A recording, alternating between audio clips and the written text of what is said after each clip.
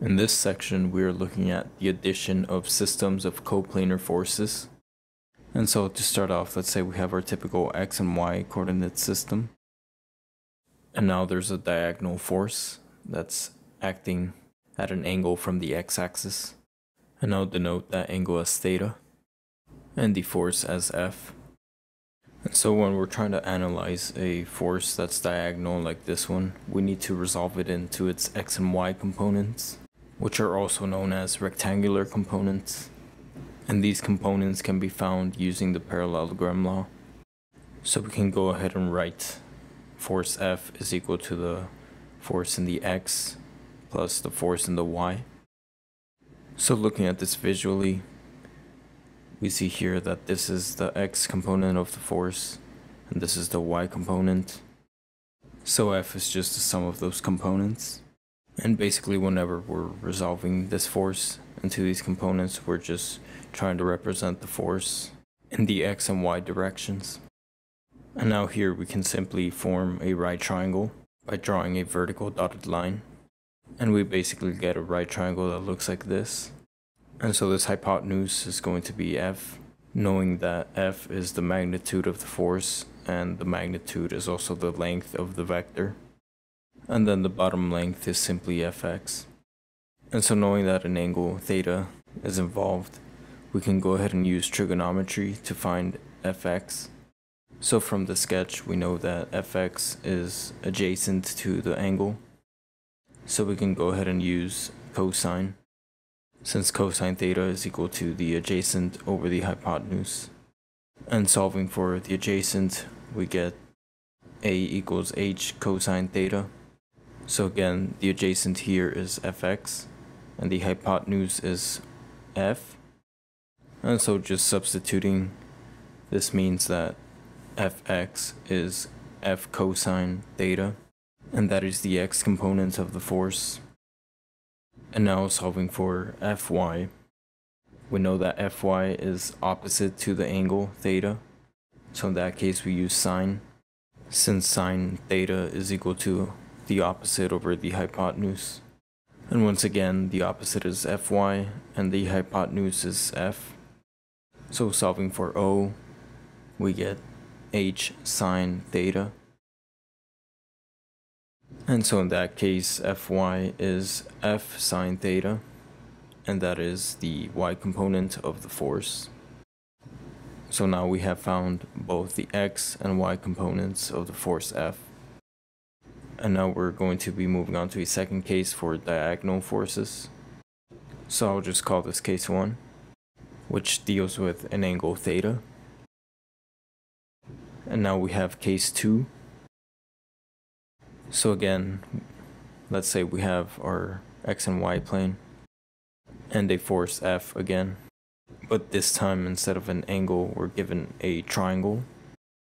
This is what's called a small slope triangle, which defines the direction of the force, just like an angle. Now I'm just going to redraw the x-axis and make it more straight. That way I can write the x component and the y component. And now how can we find these rectangular components using the slope triangle? Well, in order to do this, we're going to need to use proportions, since the force F and the force Fx form a larger triangle. So we can go ahead and write Fx over the hypotenuse, which in this case is F, and that will be equal to, using proportional lengths, the small length A, since it's along the x-axis, over the small hypotenuse C, which is along the direction of F. And now solving for Fx, Fx will be equal to F times A over C, since we are simply multiplying the F to the other side. And so that right there is the x component of the force. And now for Fy, we essentially do the same. So Fy over F equals This time it's going to be b over c, since b is along the y direction. And again, multiplying the f to the other side, we get Fy equals F times B over C. And that right there is the Y component of the force. And so since the force is in the direction of both the positive Y direction and the X direction, these will remain as positive. And that is also the case for the previous example. So all the components are positive. Now another quick refresher on proportions to maybe help you understand this better is the similar triangle case. Let's say this length over here is 5 and this one 3, and this bottom length is 4, and this larger one is x. If we want to find the value of x, we can go ahead and use the proportional lengths.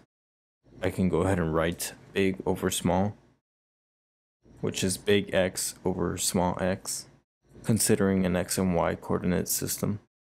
And that is equal to the big Y over small y. Again, considering this direction as y and this direction as x. So that'll be the large X length, which is just x, over the smaller x length, which is 4. And right here in the y, this is the big Y, this is the small y. So that equals the big Y, which is 5, over small y, which is 3. And now solving for x, we multiply the 4 to the other side, and we get x equals 20 over 3, which is about 6.67.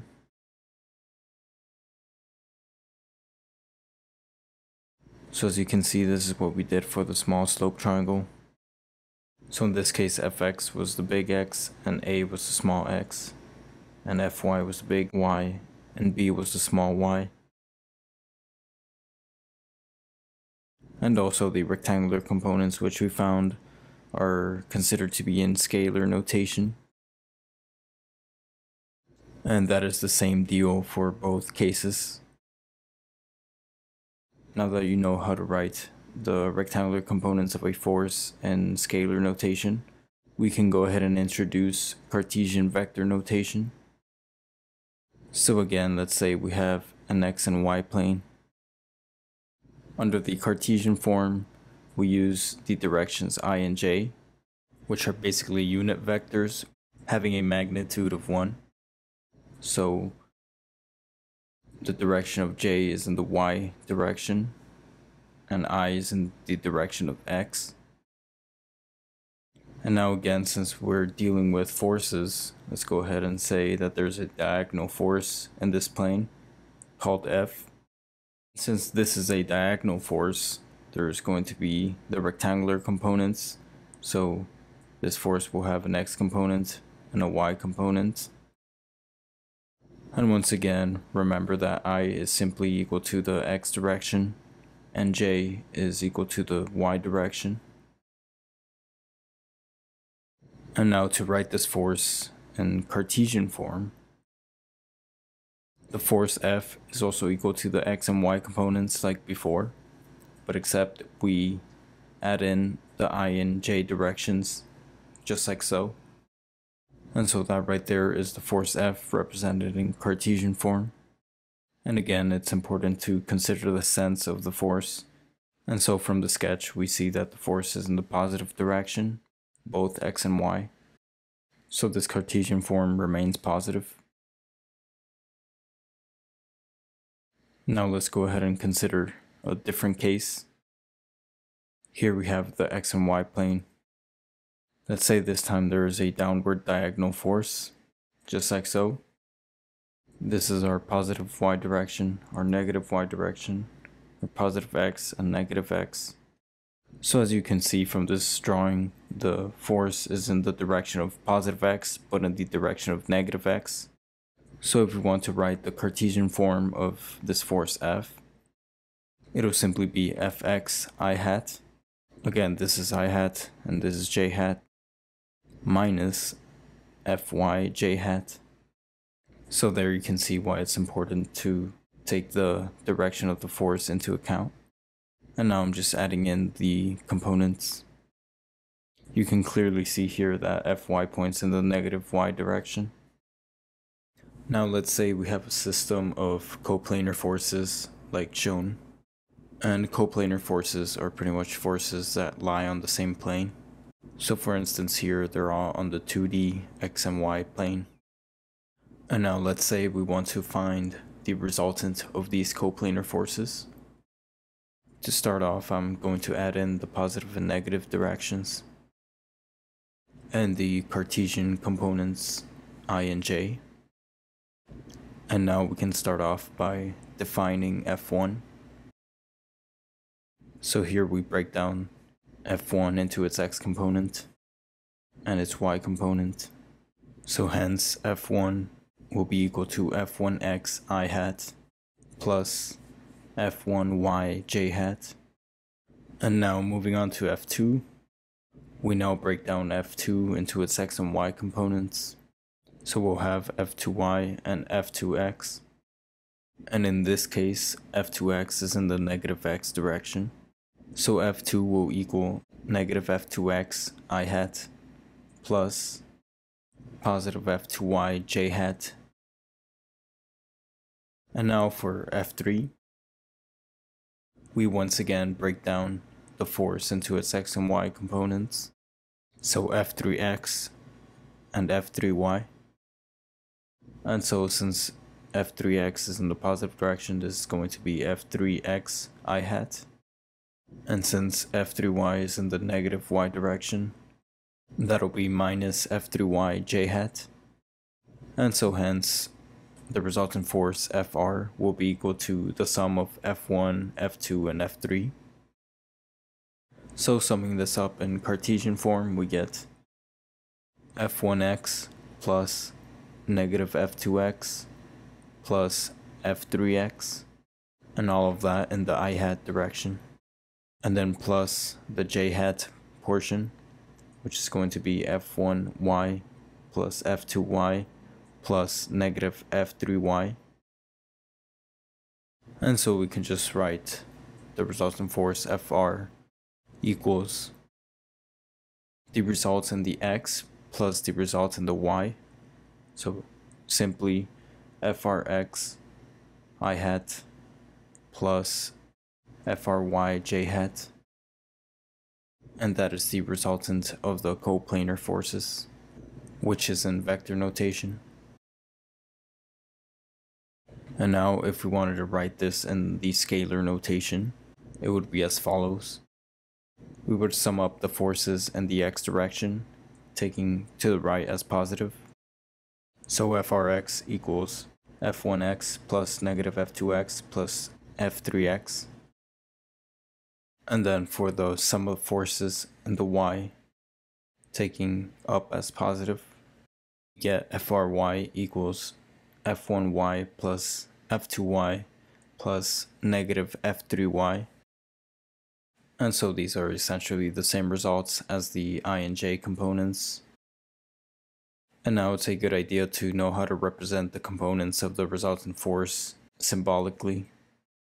So the symbolic form for this, basically Frx equals sigma Fx. And here sigma just represents summation. So the resultant force in the x direction is simply the summation of the forces in the x direction. And now we can do the same for Fry. So that is capital sigma Fy. And now to see the final magnitude of the resultant force of these x and y resultant forces, we can go ahead and make a sketch of Fr. And then add in the x and y components of the resultant force. And then an angle theta for direction. Now here we can form a right triangle between Frx and Fr. And this is also Fry, since it's just across from it. And so therefore the magnitude of Fr we know is the square root of Frx squared plus FRY squared. Since FR here is the hypotenuse. And this is just essentially using the Pythagorean theorem. So here's a more simple sketch of the right triangle. So c squared equals a squared plus b squared, again from the Pythagorean theorem.